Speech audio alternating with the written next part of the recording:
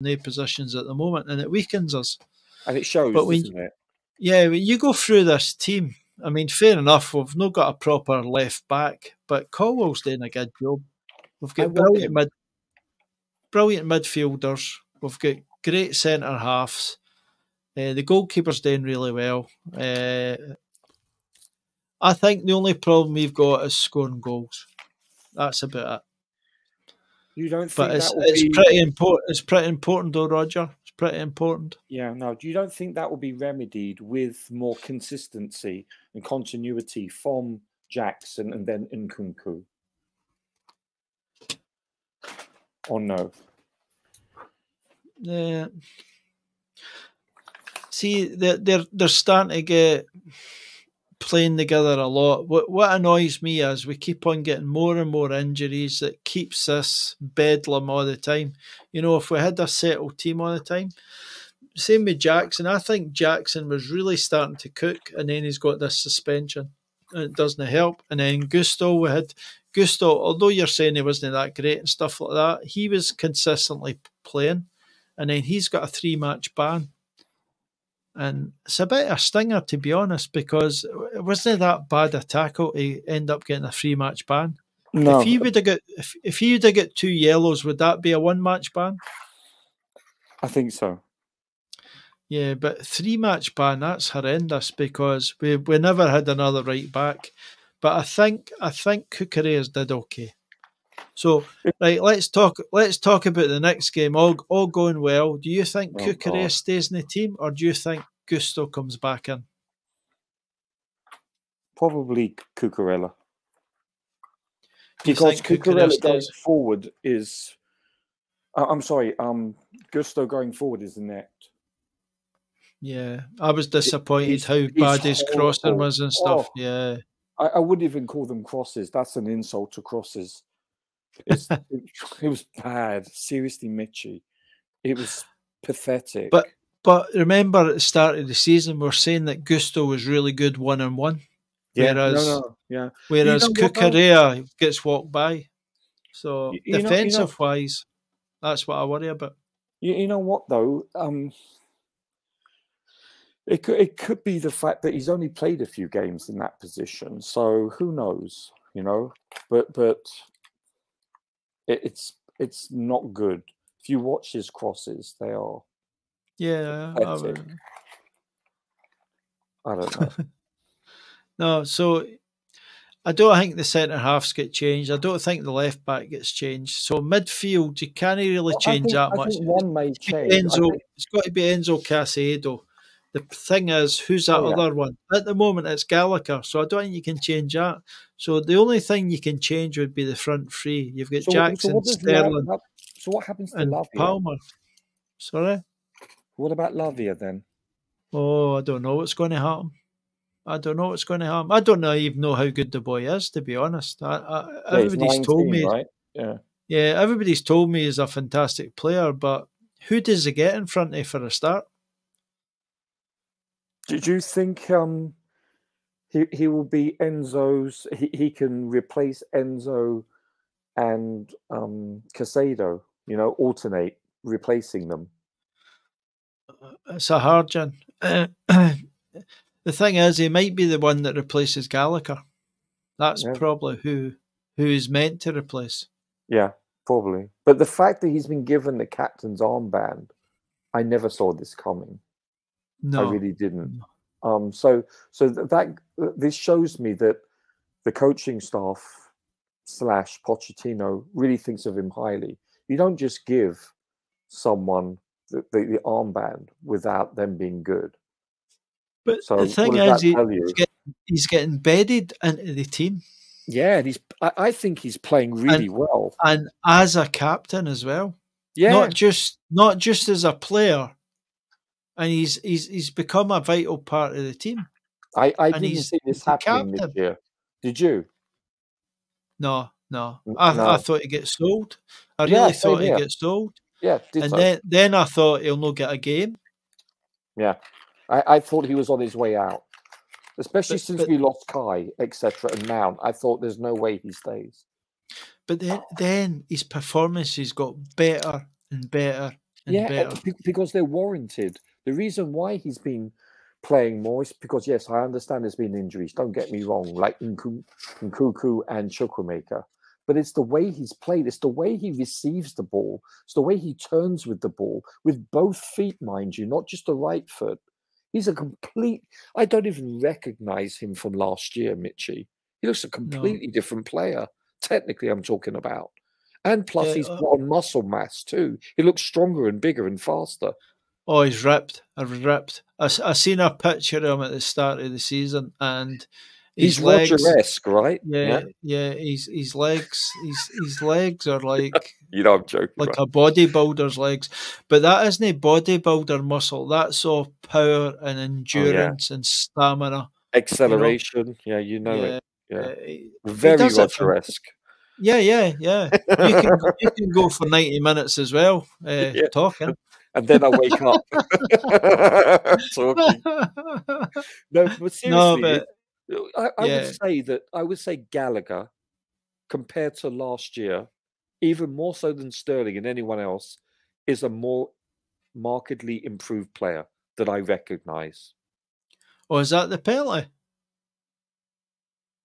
No, it's in the second half, the penalty. Oh, I'm in the second half. Oh, I beg your pardon. That is very close to being right on the edge of the box. But if you look at the slow-mo, looks like a dive. Looks like a dive. No, watch it. Watch the replay. No, he catches him, but it looks like a dive as well. It's because he's moving so fast.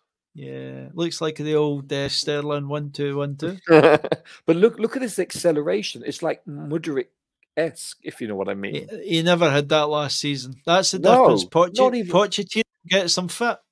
Yeah, telling you, people bitching about his training methods. Remember a few weeks ago when we were losing? His methods. The players didn't like it. He's overtraining them. Oh, that's nonsense. What is it when you run so much and you have 15 seconds break, then you run a little bit longer by a certain percentage, and then Gaikin test. Yes, something like that, Gaikin test or something. I can't recall what it is, but that's a known successful methodology, and he's implemented it, and we're seeing the benefits of that. You look at Sterling. I'm sorry, he was a shadow of himself last year. He was never this. He was never this fast in acceleration, Mitchell. It shows you if we would have got the Willie Mammoth fit, he could have been good as well. You can't be mentioning that guy's name. I've not got the picture anymore. Right, I've just seen this young boy score a goal. How much pressure to put on a young boy? He's never scored a goal in the Premier League. I know. I'm so glad I actually thought Jackson was going to take it, but I just wanted to say something to you. When you were saying the Willie Mammoth, just before you said it, I was putting a bottle of water to my mouth. Had you been another second later, I would have freaking spat it out. That's funny. It's nothing worse. The worst is if you're having coffee and you do that. You spray coffee everywhere. It's a good penalty. Do you not get a bit of Kai Havertz vibes for this Palmer boy? Oh. He actually is reminiscent, isn't he? He's very like him, but he's just stylistically, he's just better. Yeah. Okay, I'm going to say something, so don't castrate me for it. But I really liked Kai. So did I. I just don't think he had reached. He never ever did. He never reached his potential. I think that's what you're going to say. Yeah, exactly. Tap in. I always expected more. Yeah. Like how he plays for Germany. If you notice how he plays for Germany, he's much better. Yes, it's a different kind of football, but you get my meaning. Yeah. But I always thought that Kai had a different gear to go up to next. I still think before his career is finished that he will be a better player. I just hope it's not for Arsenal. You've got to remember, right, he had that 5-game patch where there was games where he was sensational. He was man of the match in some games and stuff like that. Yeah. Now he could be good, but then other games he was just off it. He went missing, didn't he? For all intents and purposes. And if I've not really watched him play much at Arsenal, but I think he's struggling at Arsenal. Yes, I've seen a couple of games, but not in its entirety. And every time I've watched him play, he hasn't looked good, Mitchie. He really hasn't. No. Whereas and I watched. Guess who hasn't? J5 also. Did you see the last game? He gave away. No, I've not seen him kick a ball. I've not really seen Kai play either. It's hard because the people that talk about him are the people that hate Kai in the first place, so they're never going to. Yeah, I like Kai a lot. I just wish he had.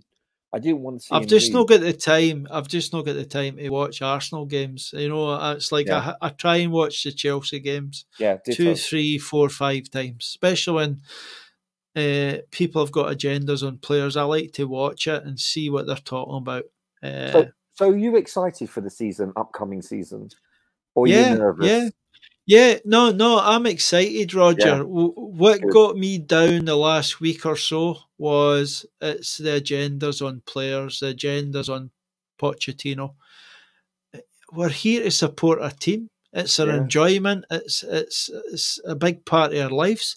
Why are we all so doom and gloom? It's so depressing. It's so grey. The object, right? It's horrible. What is the point? What is the point? I don't get it. Are people addicted to bitching all the time? What is it? I don't get it. Apparently. Do you know what it is? Listen, I know you're younger than I am, but to be honest with you, I think it's a generational thing. Social media. I don't pay attention to it, Mitchie. I'm serious. Like, if you speak to Bobby, we're pretty much on the same page. I don't go by what other people say on. I've stopped watching certain channels. I've stopped interacting with certain people. Yeah. I've stopped, like, see if I see anything on Twitter, for instance, and you can see the agenda, I just block them. Yeah. So that I don't see waffle for that person again. That's how I'm dealing with it, and I've sort of recovered over the last week. But see, a week ago, I didn't know what to stream. I've cancelled 3 or 4 of my last streams. I'm so sorry, Albin. So the only 2 streams that I actually watch and listen and partake in is yours and Coach's. That's all. Because do you know why? Because it's substantive. It's humorous, it's insightful, and for the most part, there's no hidden agendas. Yeah, and what I did was I was listening to my old streams, and you were on, and we're having a laugh, and we're talking, and it's good, and we're just talking about Chelsea. It's nice and positive. We're having a bit of humour in there, like you said, bit of a laugh, and just talking about football, and it's fine. We're in a pub, right? But that is pulls away for some of these other channels, and which I don't listen to or watch because I've done it a few times, and I'm like, I come away with it like, well, I just wasted an hour of my life that I'm never going to get back again. Didn't get me wrong. Now and again, something will break out that's actually entertaining. But to get to that 5 minutes, you've got to listen to a lot of dross and a lot of negative people. Yeah. There's people who come on every time, and it's all negative. Like if you listen, and I don't think they realise how negative they are. I don't think they realise it. No, I think they do actually. I'd be shocked if they.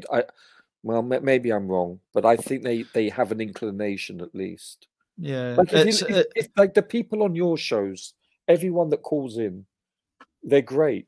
The people on Coach's shows, they're great. You know, they're. I don't agree with everyone, but do you know what though? They're insightful, and or humorous, and or bring a different perspective. See, everybody's allowed their point of view, but sometimes I don't want to hear point of views, if you know what I mean.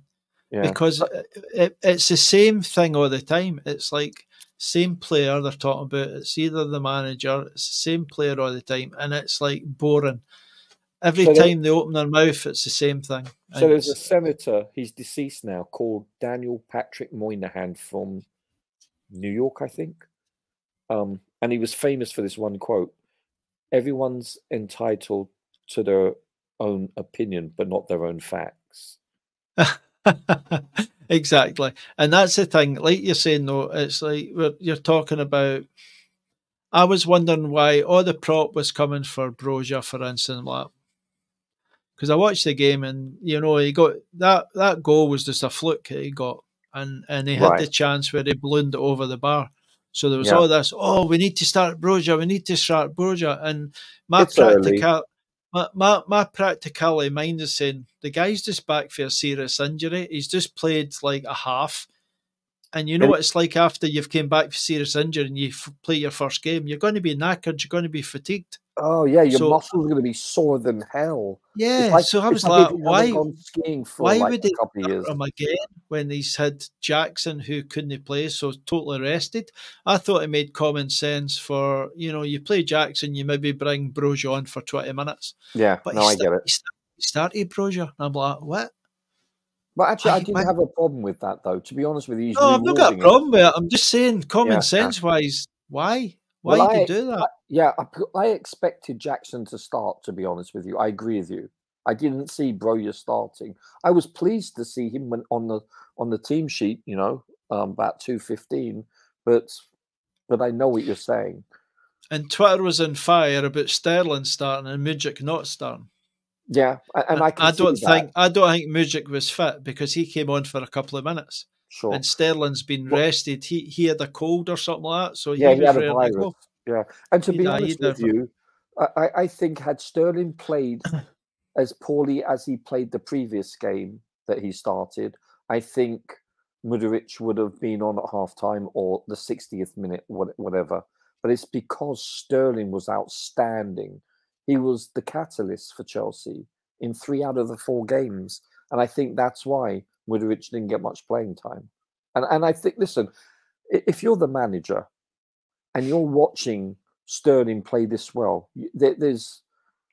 But I've just seen Sterling burst there, right? He was involved in that move where Enzo passed the ball back to the goalkeeper. You know, that one-touch move? It was brilliant. That came for Sterling, and Enzo just passed it back to the goalkeeper. You described that. It is just a pass back to the goalkeeper. It's terrible. He's obviously trying to place it wide him, and he's played it straight back. On the instep. But then seconds later, Sterling runs over and tackles a guy and wins the ball. Yeah. Now, Sterling wouldn't have did that last season. Not a chance. Are you kidding me? Not even in my dreams. Yeah. He sprinted over to make a challenge on the guy, and he won the ball. Listen, he's got to be in his bonnet, Mitchie. He's a different. He was on fire, wasn't he? He was on fire. It's like his life depended on it. It's like he received a letter saying, "There's a gun at your children's head. If you don't play this well," obviously I'm being facetious, but it looked as if he was playing like his life depended on it. Do you think Pochettino said to him, "Look, if you want this position, these guys are playing really well. You need to play." Maybe he's been motivated by the manager, or do you think he's self-motivated because he knows he's got a chance he'll not be in the team? Maybe he was dropped. Team. Maybe no, maybe that's a good point. But maybe the last game, although he had a cold or something, maybe he was dropped.